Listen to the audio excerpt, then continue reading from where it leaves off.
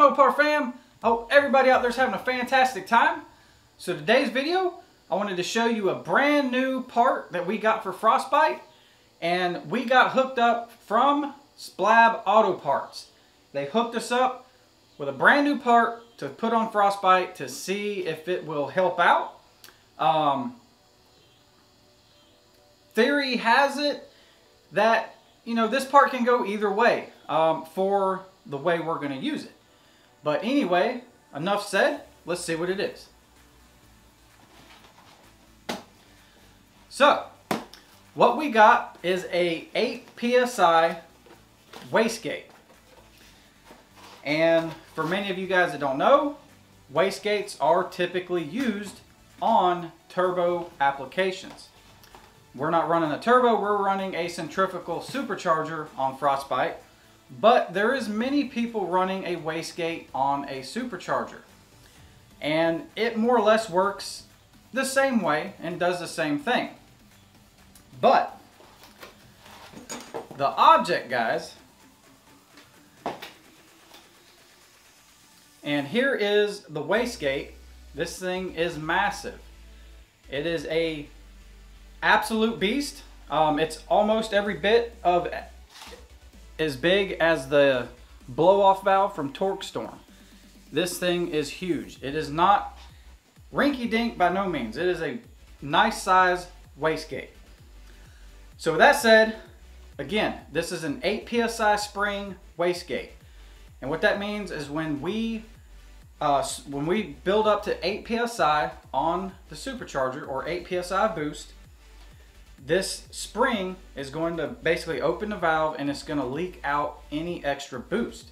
So the idea behind a wastegate is if we set it at 8 PSI and it tries to make any more boost, it's going to, you know, waste out that extra boost and try to keep us at the 8 PSI. Now the idea we have with this is we can install this, and as you guys know, we're currently running about 7.5 PSI right now on the TorqStorm supercharger on the stock block 5.7 motor. We're still on stock pistons and all of that, and 8 PSI is typically about the limit, you know, for longevity if you're running boost on a stock 5.7. So the idea, guys, is if we install this, it's going to be 8 PSI is roughly what we should peak at, but this is going to allow us to run a much smaller pulley. And what that's going to do is we're going to build boost super fast. We will build that 8 PSI much quicker, and then what's going to happen is when it tries to go and, you know, over boost, this wastegate will bleed off anything past 8 PSI. So basically, in theory, this should give us a tremendous amount of down low torque because we're going to be able to build boost faster, much quicker off the line. And then we should be able to hold the 8 PSI in theory down the track. Now, I have seen some videos where people tried this, you know, idea on superchargers running on a dyno. And per the dyno, you know, they did pick up pretty good gains down low and mid-range, which makes sense. You know, you're spinning your supercharger faster, it's going to build boost faster. Now, what I did see is it looked like on the top end of the dyno, they actually was losing some power. And that could be due to, you know, it's bleeding out more than it should. Not really sure. You know, there's a lot of mixed reviews. A lot of people say they work great. A lot of people say it really didn't do anything for them. But what I can't find is some actual track data. As in, you know, somebody put this on, they had some before they installed one of these track times and some after track times. So what I'm curious is if we install the smaller pulley that I have from TorqStorm and we install this 8 PSI wastegate from SPELAB, I'm thinking we're going to pick up some tremendous down low power. Right off the line, mid-range, we should see a big, significant increase in power and, you know, just getting the truck moving. Now, what happens when we start peaking at our shifts and we hit that 8 psi, I don't know. You know, are we going to lose any power? Is the gains down low and mid-range going to take over the small loss that we might see right at peak power when we hit the 8 psi? I don't know. But idea, we're going to install it. We're going to find out. We should answer some questions for anybody else looking into this idea. And we'll have some actual track data, not a dyno, you know, a couple passes on the dyno or whatever. You know, to be honest, dynos are absolutely trash to me. I don't care about dynos. To me, I think they're worthless except for tuning your car on the dyno as a tool. You know, if you can't get to the track and actually tune your vehicle on the track, you know, or go down the street with your tuner or something and get it tuned. A dyno is a great tool to run your car, you know, at peak power, sitting still in a room, you know, to tune your car. As far as seeing power numbers and everything, I don't care.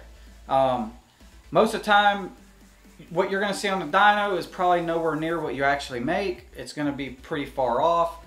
It may be close, who knows, but a lot goes into dynoing. You know, the person operating your car on the dyno, you know, do they actually run it, you know, all the way up? Do they run it in the right gear? You know, do they run it through the power band correctly? There's a lot that goes into dynoing, and most of the time it's a fail.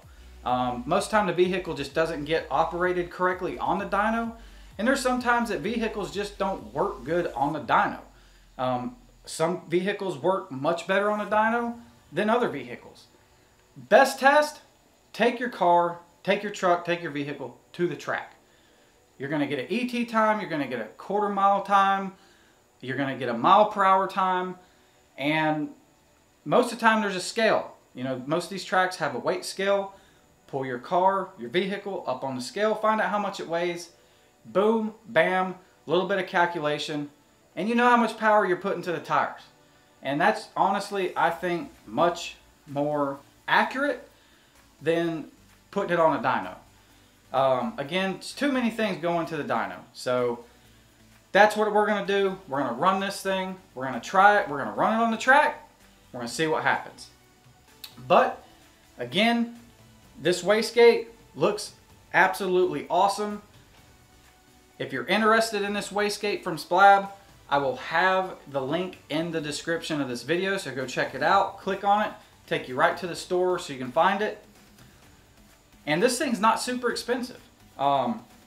It's a very, very hefty looking, filling wastegate for the money. I was gonna bring my tools here to actually test this and show you guys how it, how it worked, what the spring actually opened up to and everything. And I honestly, I forgot the tools. I'll probably do another video on this thing showing the actual test of when this valve opens with pressure on it. But I will tell you, when I tested this valve, it literally started to crack at about 8 psi, maybe just a smudge past it. But it did not open too early, which is a no-go. A lot of cheap ones, some that don't work very good, it might say it has an 8 psi spring in it, and it actually starts to crack the spring or the valve open at like 6.5 or 6 psi. Not very good, if that happens, because you're obviously not going to make the boost that you want. You obviously don't want one that's bad on the other end, where it, you're trying to get an 8 psi wastegate and it don't crack open till 10. This one is very accurate. It's right at the 8 psi mark. It started to bleed open, and I feel good in that. So again, I'm gonna try. I've been super busy. I'm gonna try to get this thing installed within the next week or two and get some test data on it, see if it helps, and it should help somebody else out there. So heck yeah, guys, there you go, check it out. Super clean, nice finish. Again, I'm very impressed with this wastegate.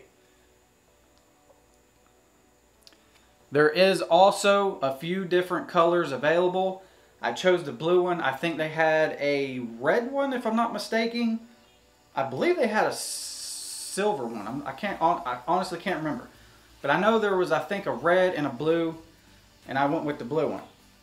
But again, I'm super stoked on this, as I want to get some data on this and see if the theory works well with a supercharger. So that is that. Other thing I want to kind of give you guys a sneak peek on, not going to show you yet, but also from SPELAB Auto Parts, we have some more parts that I am super excited to get installed. This is going to basically dress up the engine bay tremendously. Not going to take them out of the box yet. That'll be another video, but maybe a sneak peek. Y'all can take some guesses, but these things are super sick. I can't wait to get these things installed. Can't wait to show you guys. Video coming up very soon. And with that said, what's in this box, guys, will replace something on Frostbite. And I think I'm going to give away those items. So when we get these installed, I'm going to give away the old items, and I'm sure somebody's going to want them, as they're very awesome. I got a hookup through Joey Blagio at Hot Damn Racing on the items that I'm probably going to give away. So stay tuned. Make sure you're subscribed to have a chance to win those items when we get the new ones installed. So stay tuned. Make sure you hit that subscribe button so you don't miss nothing. Hit that like button. Don't forget to share the videos as much as possible, guys. And we will see you on the next one.